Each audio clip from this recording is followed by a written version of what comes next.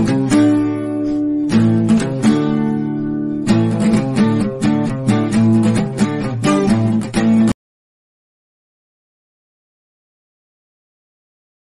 everyone, welcome back to Ivy's YouTube channel.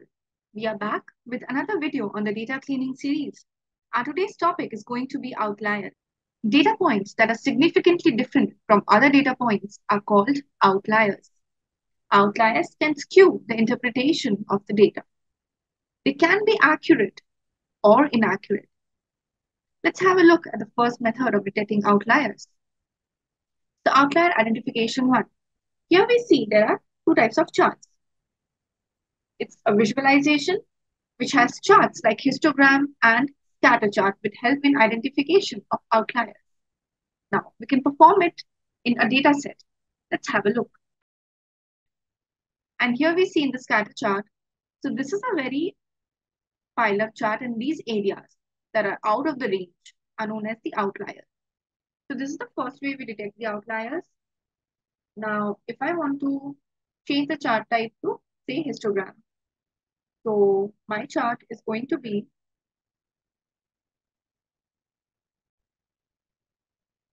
so this is how we can find outlier in a scatter chart.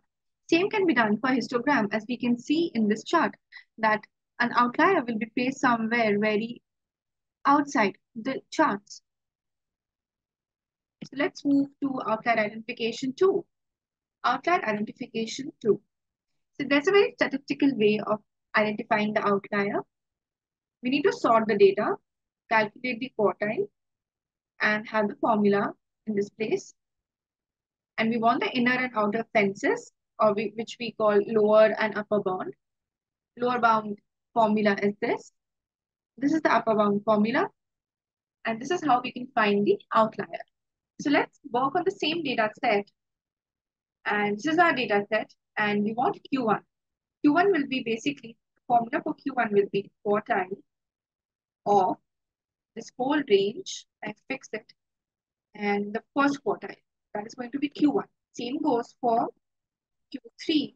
The range will be same and quartile 3. I want a difference between Q3 and Q1. So which is going to be is equal to Q3 minus Q1. That gives me 23.5. Now the formula for lower bound, or we say the inner fence and outer fence, which is upper bound, is given here respectively for your reference. So let's just write it. So we want the Q1, which is this, minus, in the bracket, I want 1.5 into Q3 minus Q1, which is 23.5, is equal to 19.5. The same thing we want for the upper bound with a different formula. So it's going to be Q3 plus, we have 1.5